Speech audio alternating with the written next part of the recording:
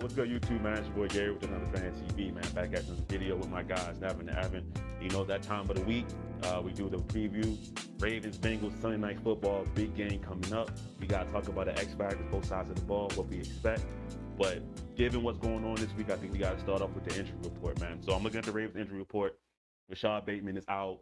Justice Hill is out. Ben Cleveland out. Justin Houston out. All right, so besides Cleveland, these are three guys that really contributed to the Ravens so far this year.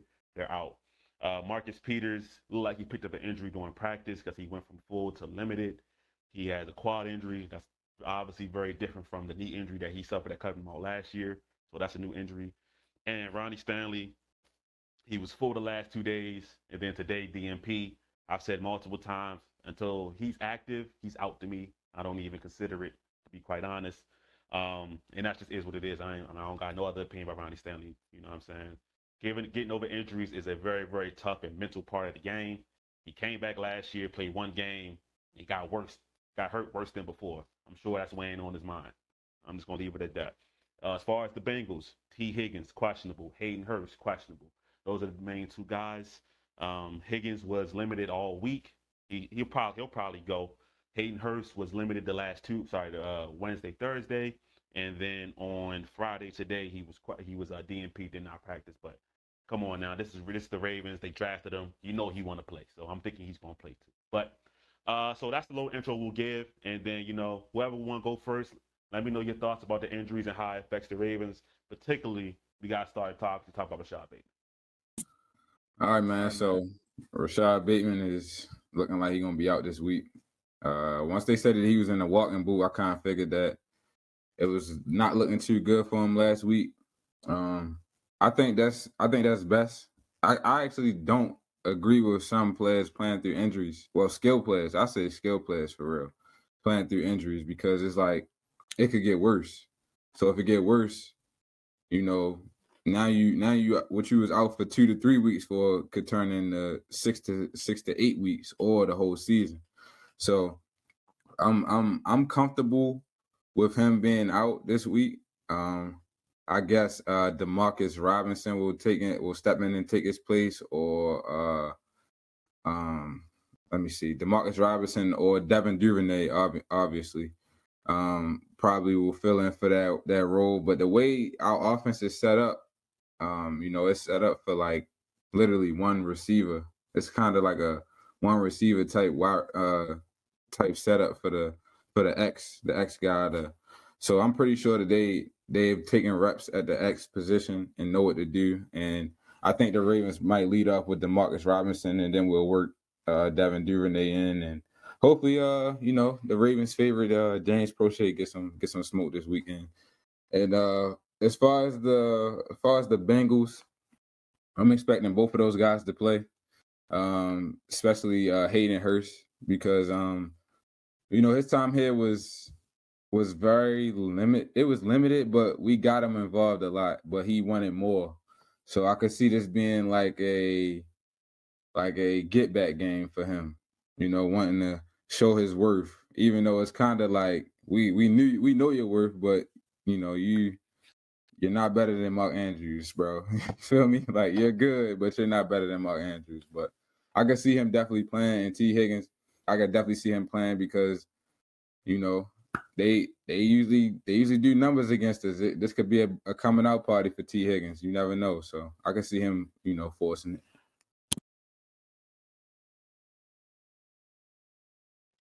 Yeah, and I mean, on the injury side, of course, obviously Rashad Bateman. But I'm just looking at my boy too, Justice Hill, because I mean, that was kind of a nasty little play. Mid-play, you go down like that. I'm curious to see, what the actual extent of the injury is and what's going to be, how long he's going to be out. I mean, it was nice to see Gus Edwards back on the practice field, but again, we don't know exactly what that timeline going to look like. So, the running back position, we're still a little shaky. I feel like we're almost back to where we were. JK, had a decent little game going, but, without anybody, trying to split the reps, or at least people more consistently splitting the reps like we had been, curious to see how that's going to go. And, with Rashad Bateman being out, again, that whole wide receiver team, that squad, I'm looking for them to step it up for real. And on the Bengals side, extremely healthy team. Hayden Hurst is definitely playing. He got something in the tank for us. And yeah, T. Higgins is going to play. So, I mean, that's pretty much it with them. And then, like I said, with the Ravens, we just need some guys to step up for this game in particular because it's big rivalry.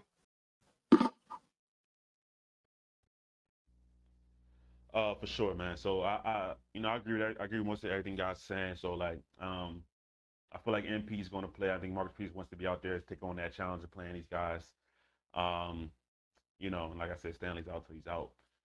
So as far as this goes with this game and Rashad Bateman being out, I'm looking for Devin Duvernay to step up just because I feel like he's earned it. He's been the second best receiver on this team, but it also comes down to the fact that Greg Roman has to scheme plays for wide receivers, and that's the main issue that I continue to see. Andrews gets stuff for him all the time. However you want to design it up, there's plays designed for Andrews. There's not really too many plays designed for wide receivers. I think I looked it up a while ago. It probably still is true, but the Ravens are one of the lowest teams in using 3 wide receiver sets. So it's really just 1 wide receiver, 3 tight ends. It's 2 wide receivers, 2 tight ends. And even to that effect, if you're going to play 2 tight ends, you're going to play you're going to play likely with Andrews and stuff like that. I need to see Isaiah Likely get involved. I mean, we see him get a couple shovel passes here and there, and I know all of a sudden the hands have been an issue for him, but I need to see more from him. Honestly, that's the guy I'm expecting to have a big game, or I want to have a big game, because I just don't think that Greg Roman is just going to put it on the receivers. He hasn't done it before. Can't really expect it now. So the big X factor on offense for me, Isaiah Likely. I mean, they're going to look at Andrews and things of that nature, but Isaiah Likely is a guy who can go off. It's about time he goes off. And I feel like prime time, this could be his time for him. So who you guys got for as far as like an X factor on offense that you think is going to be the guy that could go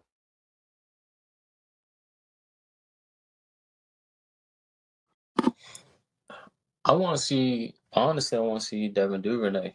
I mean, again, he's going to be out there a little bit more and, possibly taking on that X. So I want to see him flourish, especially with all the attention being on him like it was on Bateman. So I'm looking for him to have a decent game. And, I mean, I'll add to it, but JK as well. I definitely want us to get the run game going and kind of, get that 1-2 punch because, again, I mean, the Bengals aren't a bad team. They don't have the start like they had last year and how crazy they were last year. But I think that those two are really going to be the big ones, especially to take some of that load off of Lamar too. Because, I mean, Lamar has been doing a lot. And also I think that we just need to find some consistency with both the run and the pass, especially going into the second half of the game because I'm tired of it. I'm traumatized by it. That Miami to Buffalo, like, good gracious. And I don't know how we keep falling into this, but something's got to give. And at the very least, let the run game click for the second half. Let the pass click for the second half. Let's at least score. So, yeah, that's my take on it. So as far as X factors go, I gotta go with whoever's going to be that starting X this week. That's literally the X factor.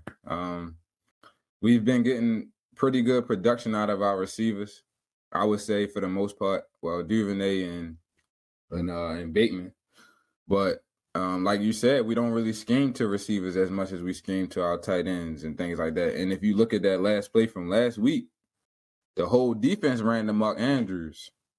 You know what I'm saying? So that should show you something right there. Every team is going to key on Andrews, so we need somebody else vertical to make plays. So I got to go with whoever's going to start at that X position, at wide receiver, whether that be Duvernay, Demarcus Robinson, or what. We got to help 8, bro. We got to help 8 out. And you know what I mean? So he can't do it by himself. The run game looked a little bit more solid last week. Like we said earlier, Gus is back to practice, and it's only a matter of time till he's back. But, 8 can't do it by itself. So I'm gonna have to say that the X factor this week is whoever's starting at that X receiver, whether that be Duvernay or Demarcus Robinson. Yeah. I hear you guys. I hear you guys. I wish I just had, a little bit more confidence in what they could do with the receivers. Because I mean, we talk about Tylen Wallace, James Prochet, and I'm not going to spend too much time talking about the guys. It's just the fact that you got these players, and we're all so quick to say, "Oh, these guys ain't they're trash." How do we know they don't play? You know what I'm saying?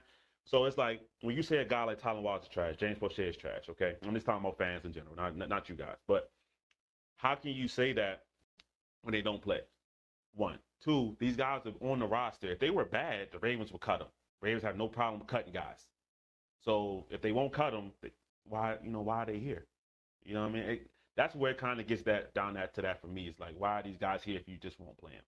It just doesn't make any sense. But anyway, so I'm gonna move on from that. So as far as the Bengals defense goes, the guy that I'm looking out for this game, it's got to be Trey Hendrickson, man. He absolutely wrecked us both games last year. And I would imagine he's going to spend a lot of time on Daniel Falele's side. So Daniel Falele goes from Von Miller to that Trey Hendrickson.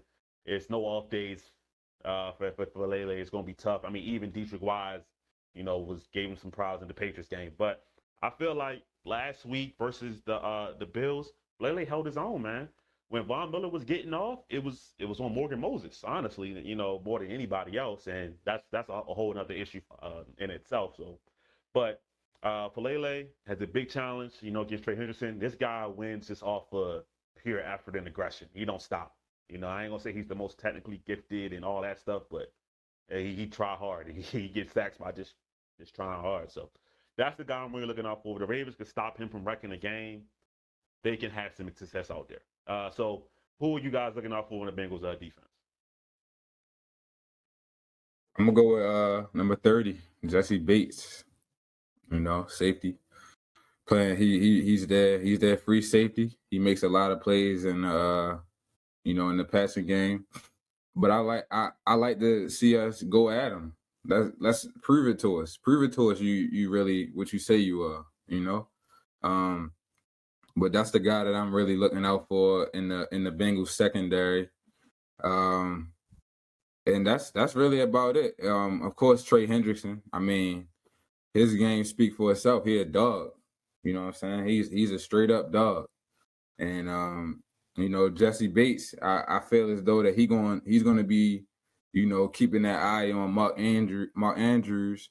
When he go out into them seams and whatever routes he do, he's gonna be watching. So they're gonna key on Mark Andrews, especially with Bateman now. They're gonna key on Mark Andrews. So again, somebody else in that X position gonna have to step up. But Jesse Bates is the guy to look out for on the Cincinnati defense to me in the passing game for sure. Yeah, and I hate to sound redundant, but definitely Trey Hendrickson. But I look at it from a perspective of if Lamar really doesn't have a solid X for this game, at the very least give him some time to make decisions to get the ball downfield, or enough time to even be like, you know what, I just need to get out the pocket and go. So the pass rush, team started with Miami. What was it, last year or so when they started blitzing us and Lamar, quote unquote, got exposed. And now we're starting to see just a little bit, not all the time, but when it comes to that blitz and when it comes to people just getting in the backfield in general, gets a little flustered, especially if it's going on for, a quarter or two. So I want us to be able to protect him so that way, again, he can make a play, whatever that play is, the Superman plays and whatnot. But that's who I really want to key in on the Bengals defense for sure.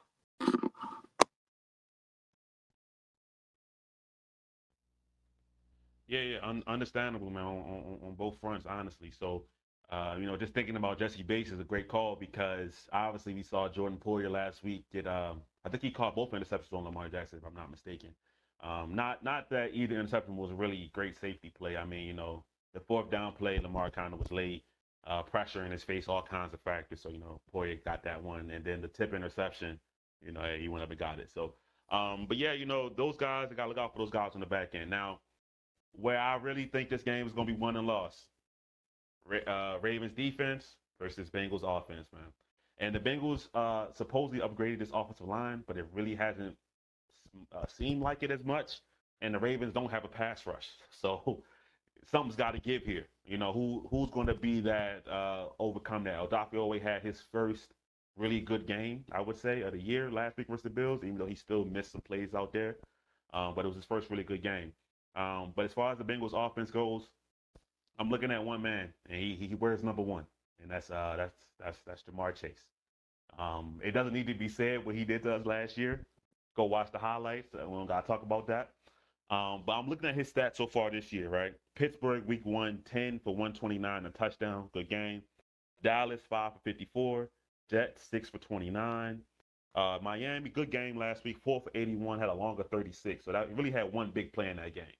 I think if we're looking for anybody who's due for a big game, it's Jamar Chase.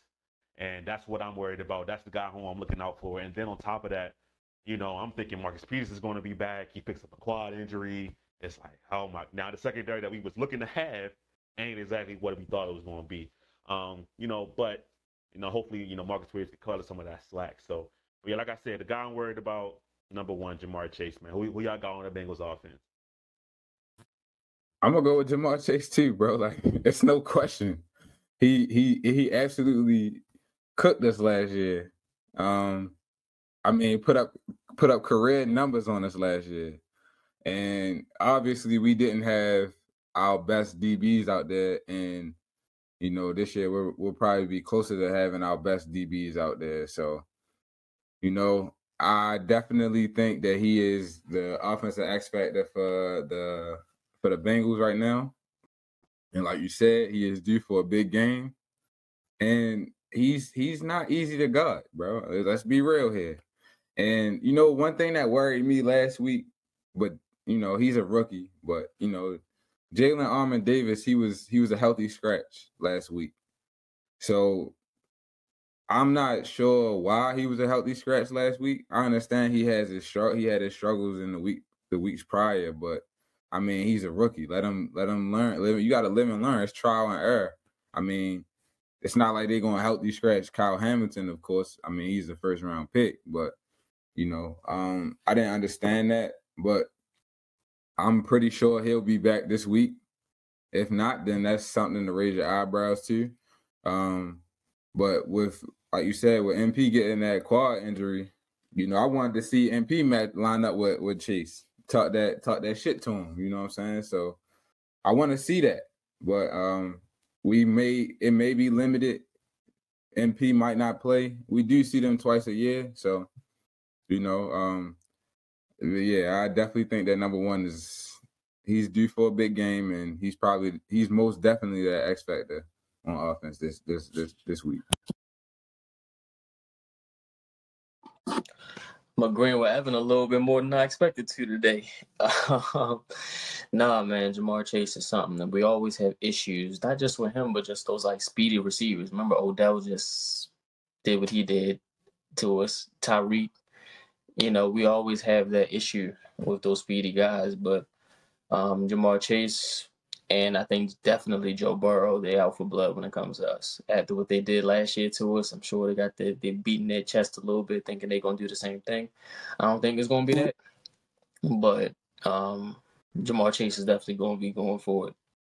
You know, and Marcus Peters with the quad injury, you know, I'm hoping everything is good. And a lot of times, I mean, this might be on a tangent, but a lot of the pundits talking about, you know, Ravens defense, like the DBs especially, you know, give them some time, you know, they get in sync and so forth. But while I do believe that, one thing I'm afraid of is injuries. You can't really get in sync if people keep getting hurt, you know, on defense. So, you know, we have to try to find that sweet spot where everybody's, you know, in sync and everybody's healthy. And I really wish and hope that it's this game that we have that happen, because this is a big game. Especially, I think this can kind of swing momentum a little bit for us. But you know, I guess we'll see. Let's get Jamar Chase to not touch the ball if we possibly can, because you know, as soon as he touches, he gone. So.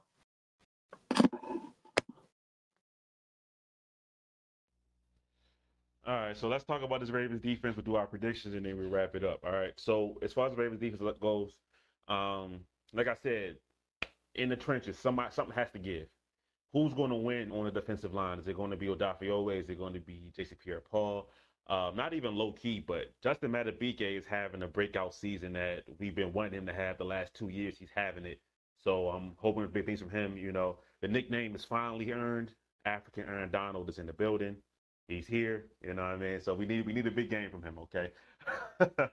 Had to get that one in there. All right, no, but seriously. So X Factor on the Ravens defense, a guy that we paid $70 million to. Marcus Williams. I almost said Marcus Peters, but anyway. Marcus Williams, man. That safety play over the top, these big plays, these big play receivers getting down the boundary. Marcus Williams has proven to be that safety blanket over top, that guy that we haven't had at free safety since Earl Thomas left and things of that nature. Marcus Williams has proven to be that guy, and he's even better. I mean, he's getting games with double-digit tackles and stuff like that. Now, you don't always want your free safety tackling that much. That's usually a sign of bad things, but I'm not going to talk about that aspect of it. I'm just going to say he gets guys to the ground. So that's my guy. It's easy to say Odafe Owe on the defensive line, but I'm looking for the guy we paid $70 million to, man. That's what I'm looking at. Yeah, I'm definitely countering you here because I'm going straight for the D line. That front, whatever type front we running this week, bro, they have to get to the quarterback. They make the job easier for the secondary. It's just that it's real simple. Like it's like 1 + 1 = 2. You get what I'm saying? If we get in a decent pass rush, that means it's less time for our guys to cover. It's less time to have to worry about what Jamar Chase or T. Higgins or Taj Boyd going to do. Or it's Tyler Boyd, right? Yeah. It's less time. You know what I'm saying? So this week's X Factor, I gotta go Odafe Owe.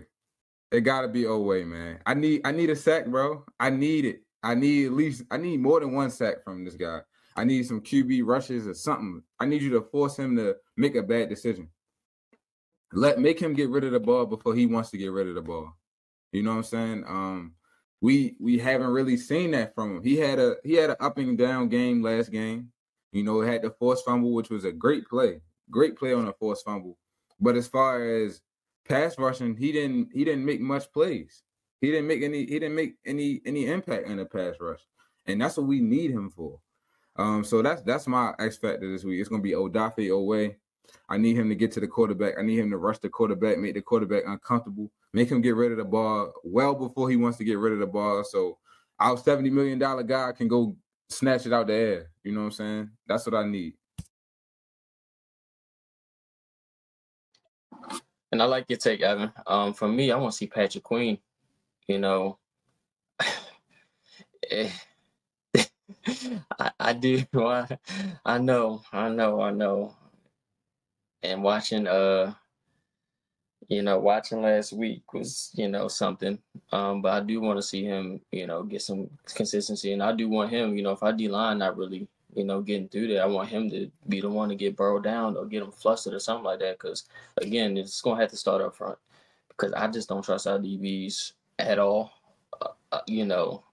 Again, that whole wait till they get in sync kind of thing, whatever. Yeah, but we ain't got the time for it right now. We got the Bengals coming up, and that's a potential contender. We got to start up front. Quick question, bro.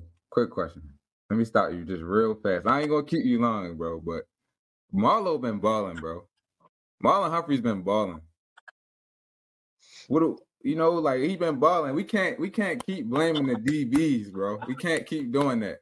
When our D-line not getting no pressure. That's all I got to say. And you're not wrong. You're not wrong at all. He the one that's really putting that on the back. Oh, you muted. All right, cool. But yeah, he's really been putting the DBs on his back, and it's a lot of everybody else. But you're absolutely right about that. But we gotta get after him because again, no matter what, yeah, we got Marlon Humphrey doing his thing, but the rest of everybody, I'm not trusting it. I'm not going to sit there and try to make that excuse that we need to get pass rush. True. But at the same time, you kind of getting paid to not have these things happen, even if the pass rush ain't there. So, Patrick Queen, I want to see something from Patrick Queen coming up. we're gonna get into predictions. All right. So real quick, that's very fair to see something from Patrick Queen. What I want to see with Patrick Queen is McDonald. He's your fifth rusher. That's all I want to see. He now you rush five with Patrick Queen. You got one-on-ones. Pierre Paul versus their left tackle, or Dr. versus their right tackle. As far as him in coverage, sayonara. I don't need to see it. Anyway, so as what we were talking about, Evan made a good point about the secondary. There have been standout players in the secondary. Marcus Williams has been good. Marcus Peters has been good. Marlon Humphrey has been good. And much people want to criticize him because he's the first round pick. Kyle Hamilton has been good. Now the issue with Hamilton is they don't want to play him that much. I think last week he had like 27% of the snaps. It's too much. It's too little. All right. I get Chuck Clark wears the green dot. Then take somebody else off the field. He needs to play. Even if it's just to get the reps, he needs to play. All right. Anyway, so off of that, prediction time, man. Here we go. I don't really predict Ravens losses. I'm not gonna put that in the air. I'm not gonna do it. The Ravens could lose this game, but this is what I'm gonna say. All right. Ravens have lost 5 straight games at home. 5. Going dating back to last year. Blown 2 leads this year, collapsed twice. Okay. But, all right, there's always a but, right? Ravens are 18-2 in primetime football under John Harbaugh. We are wearing the all-black uniforms. I know who cares. But, hey, we winning them, man. Tradition is tradition. I care about it too, Evan. I care about it too. All right. So, primetime football, all-black uniforms. Ravens want to redeem themselves after an embarrassing loss last week. Give me 27-21 Ravens at home on primetime, man. What's y'all prediction? All black, 820, Russell Street. You know what I'm saying? They got to come to the bank. You know, we rocking that all black again. 18-2. You feel me? 5 straight home losses. We not about to make this 6, bro. Ravens win 27-10. I think we shake it up for real. It's gonna get real in that bank. Jimmy Smith is the Ring of Honor this week, I believe. You know, so don't embarrass us out there, guys. Don't embarrass us. We need to. I ain't gonna lie. It's early in the season, but this is a must-win game. This is absolutely a must-win game. I feel like this game is gonna really, last week was like that litmus test. This is really the real test right here. We going into week 5. It's about to start getting real.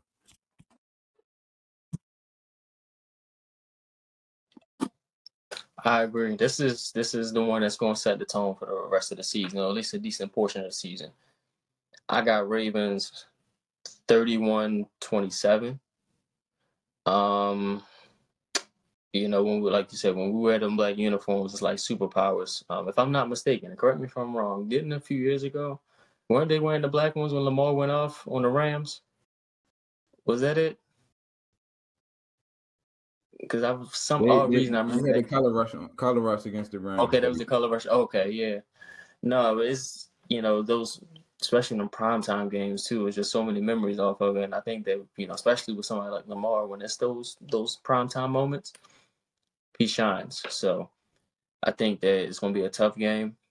I'm just hoping that everything is evenly spread out for us. I'm hoping that it's not a top-heavy game where the first half we, one of the best teams in the league in the AFC, and in the second half we're not. So I'm definitely predicting us getting to 31 or somewhere in that ballpark with the Ravens win. I don't think they're going to embarrass us this week. Fingers crossed.